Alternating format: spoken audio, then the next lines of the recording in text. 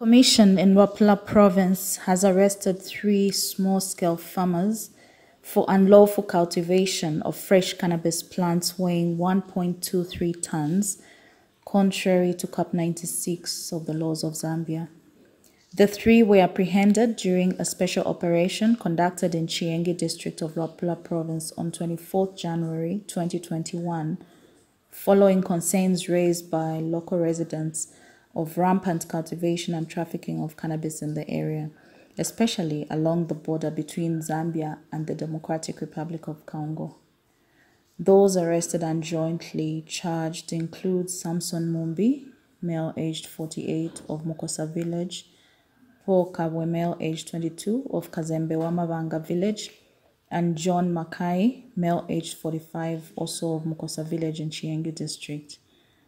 Meanwhile, the commission undertook an operation in Lusaka's Kalingalinga township, where one of the notorious gangs and their purported leader, identified as Rhoda Mpande, female aged 69, were arrested for drug trafficking.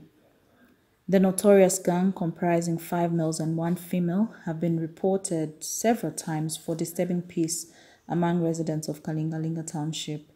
The 5, identified as Joseph Jere, Evans Muzawala, James Mwanza, and 2 juveniles, were found with 42 sachets of heroin and loose cannabis weighing 39.7 grams. Arrangements are being made for all these suspects to appear before the courts of law.